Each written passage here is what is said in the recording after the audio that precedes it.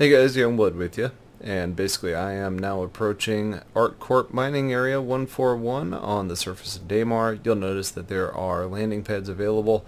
I'm not actually going to land on either of these just because I want to have both pads available. But these are the locations I was talking about in the previous video that actually will allow you to have a little bit more options as far as what you can do. So I'm going to go ahead and land, and we are going to show you how to actually take a Dragonfly out.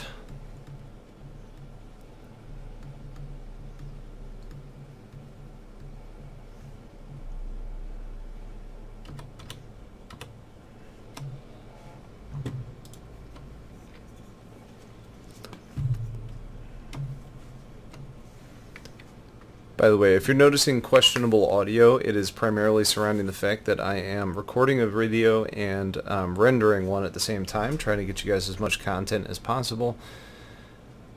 So you're going to notice there's some kind of weirdness that's actually taking place, including my ship jumping off the ground and causing me to hit the ground. So I got some blood loss, I hit V. And that ended up being a situation where I needed my, I guess, Medi-Pen. So make sure you're always repurchasing those at Al-Azhar when you spawn. So when you're at one of these locations, you're going to notice that there's several different places you can go. You know, basically all of them offer a little bit, including some cargo aspects. But typically there's one that's kind of standing alone where you have some spawning options, including a window facing the landing pads to give you a good idea that that's the one you actually want to go to in order to pull a vehicle. Alright, so once you're here, you're going to notice there's a lot of different options. You know, the building there, building there, building there, and a building here. If you want to pull a ship, there's a couple different places you can actually go to do one, but the one I always look for is the one that's kind of got blue trim on it. It's got a window on the side, it's close to a landing pad. Generally that's going to be the best place where you can grab a ground vehicle, or you can spawn an actual ship from this location, which makes things pretty easy. But basically I always look for blue. So we're going to go ahead and go in.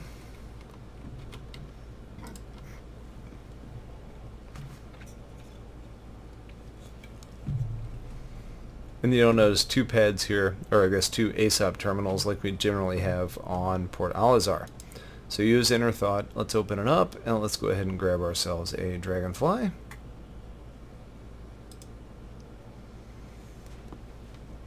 It's going to tell you that it shows up on landing pad. Okay. And there it is. So let's go out to that ship.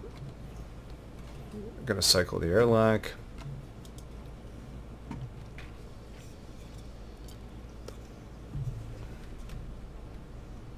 And we're going to jump on this bad boy.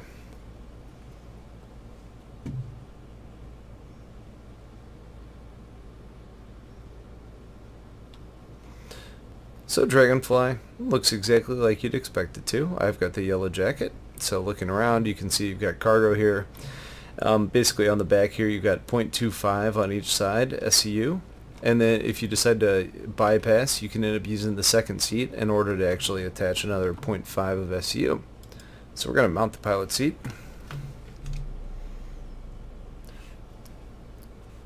and just like before you're going to hit F5 just to do a flight ready mode and be ready to fly. Now a lot of times it is going to end up acting weird and spawning on its head. These things are wonky. So once you're actually on your Dragonfly, things become a little bit more complicated because the ship itself is a little bit squirrely. Ultimately what you want to do is you want to use your right hand. So whether that's your mouse, whether it's your joystick, it doesn't matter. You want to be able to keep your nose up as much as possible, because if you end up getting into a situation where your nose ends up kind of diving into the ground, you can kind of flip over. You end up crashing into the ground a lot and it becomes complicated. So regardless, once you're actually on the Dragonfly, start slow. Use your throttle, use your your keyboard, use your left joystick, it doesn't matter, but start slow and kind of figure out how to move. You're going to hit the ground while you're learning how to actually fly this thing because it is very strange. I suggest you get around some rocks and actually move around and see how things go. Once you get a little bit more comfortable, go ahead and jump up to speed. You'll notice that you are then going to typically want to nose down based on the way the ship flies. Try and combat that using your throttle. Outside of that, it flies basically like you would expect it to. It's going to actually use the yaw like you would want to. You still have your firing the way you were expecting it to. The main difference here is you're not going to lift off the ground and go into space. Like here I'm just totally nosing up, and it's not necessarily doing what I would expect it to if I was in a normal ship, because you're on a ground vehicle. And that's how the way it's actually classified. So start slow, small movements, and then you get to kind of figure out how the thing actually handles. Now you do have two additional options. You've got boost if you want to use it. If you hit the ground like I just did there, go ahead and just kind of slow down, get your bearings, and then start going. You can use boost, which I'm doing now. You'll notice the speed is greatly increased, but you'll also notice that actually managing flight becomes a lot more challenging. And then you also have an afterburner option available to you. So boost is more about acceleration. Woo! Going too fast. There we go. Afterburner is actually going to be about pure speed. So we're afterburning right now. You'll notice, there we go, that's what I wanted to show you. Things become a little bit more dangerous. So should you find yourself upside down, just move a little bit, then try and level your ship out once you're actually above the space.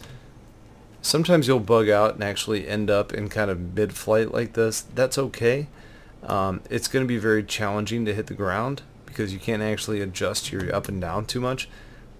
If you get really stuck, go ahead and just turn off your engines. You'll fall down to the planet and generally be okay.